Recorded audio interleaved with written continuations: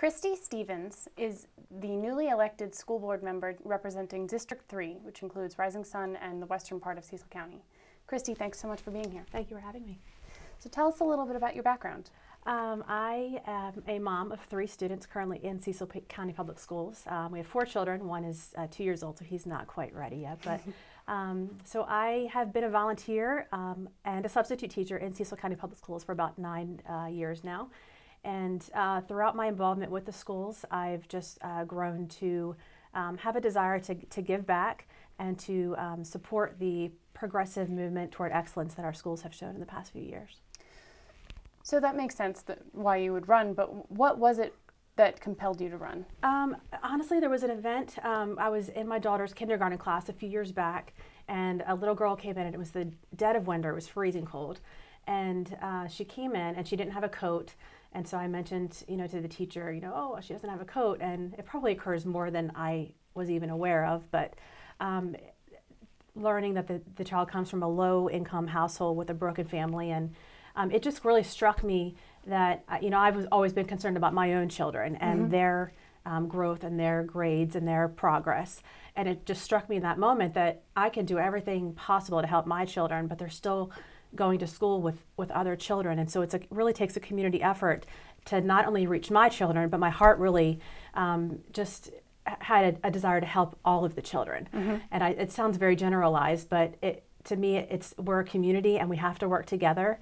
And my children are important to me, but just as important are the children that they rub elbows with at school every day, because it does impact my children. It does. And so really that kind of got me thinking about my involvement on a bigger scale.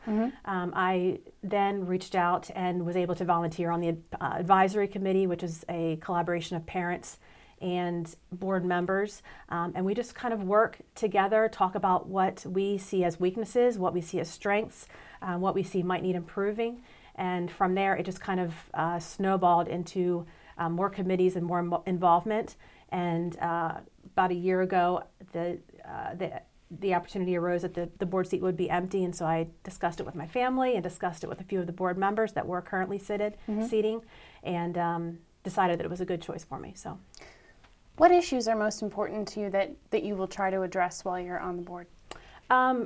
Obviously, school safety is at the top of the list. I think we do a really good job with our ALICE training, providing physical safety, but there's more to school safety than just making sure that we have adequate plans for escape if tragedy occurs. I think there's a preventative effort that we really need to focus on. More school psychologists, more school counselors. I really think a relational connection is so important. Oftentimes, children hear about these dangers or these rumors before anybody else does. So they need a safe person to talk to. So that's why I love the partnership that we have with the Cecil County Sheriff's Office. They're providing a safe relationship for these kids to be able to have a safe outlet when they do hear of these things. Not just police officers, though. We have to have counselors and teachers and psychologists that are readily available for these students when these things occur, so that we can try to prevent the tragedies from occurring rather than just reacting to the tragedies. So school safety is really important to me. One of the goals of Cecil County Public Schools is to provide a safe, secure, and inviting environment for all students. And that word inviting really resonates with me as well. It's not just about school security, but it's really about encompassing the children. A lot of trauma, we have a lot of broken homes, a lot of low-income families. A lot of transiency, kids that don't have consistency. So I would love to see our schools continue to excel.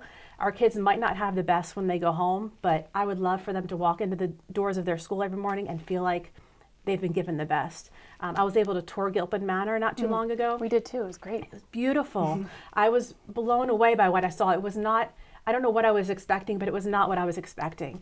Didn't it make you want to go back to school? It did. Start all over? Totally. I'm like, this is gorgeous. The library and the specials wing with the integrated theater? art studio. Yeah, it was beautiful, and everybody seemed happy. There were just smiles on these kids' faces, and to learn that over half of them might not be there next year because they're transient. Or homeless. That just broke my heart, but also to think these kids are walking in these doors and they're getting the best. Yeah. And that is a really important piece of the community, I think. When we can provide them the best, when they might not have it everywhere else. I think that's really important and will catapult them to excellence. When you look ahead 4 years from now, what impact do you hope you will have had on the board itself?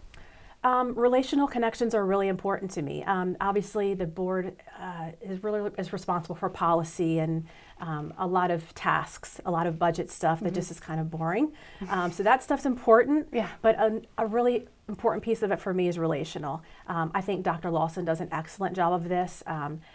Dr. Devine did a great job. Our graduation rates skyrocketed, our dropout rates fell in half. And so continuing that excellence, I believe Dr. Lawson brings a relational connection to. And what do you mean by that? He's in the schools. He's shaking hands with people. He's rubbing elbows with teachers and kids and community members. He really cares about the person. And the excellence, the grades, the stats, that's all really important too, because we have to measure things so that we can continue to grow.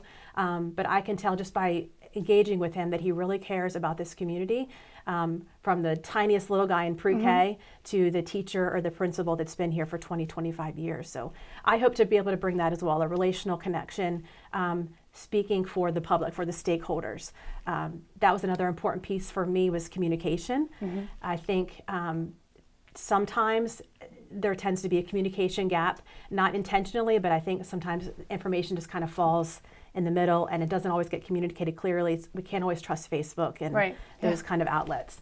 So I hope to be able to be a relational piece for parents and stakeholders alike and just grow our community. I have great faith. I've lived here for almost 20 years now, and I have great faith in our community. And I know that we have some amazing people that really love their community. And I think through collaborative efforts and partnerships, we can continue to provide the best for our students. Well, I look forward to seeing what you'll do. Thank you. Christie Stevens is the newly elected Cecil County Public School Board from District 3. Thank you so much. Thank you.